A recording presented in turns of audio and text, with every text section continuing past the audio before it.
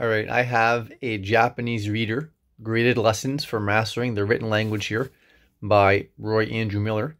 And I'm going to give you a look inside this book, show you how it's structured.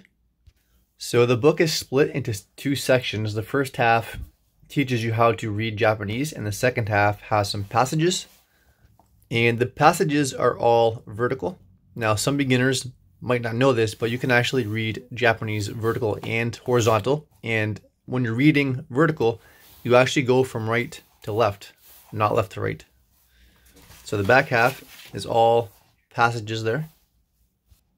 Now, as you can see on the table of contents here, the book takes you through hiragana, katakana, some kanji, the particles, and then it takes you through what they think is elementary to advanced readings. But I say this book is not for beginners. It's definitely geared more towards intermediate to advanced learners. And again, just showing you the inside here, showing you how some of the lessons are laid out.